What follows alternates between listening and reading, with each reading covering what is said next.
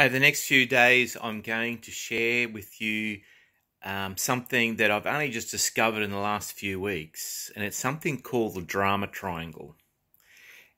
Now, it is based on a work environment, but I think it works really well when you look at it for couples as well.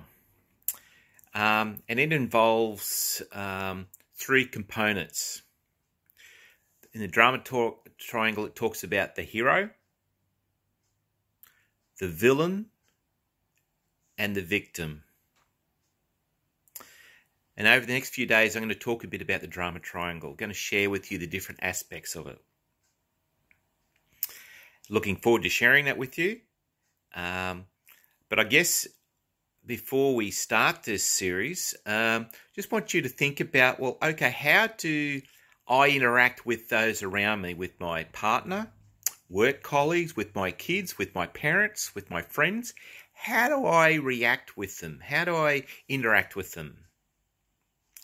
Are there times where I feel like rescuing them? Are there times where I just want to blame them? Or other times I just go, oh, my life is not really good because of da da da da. And I'm going to go more into them over the next few days. But just ask yourself, how do conversations go for you?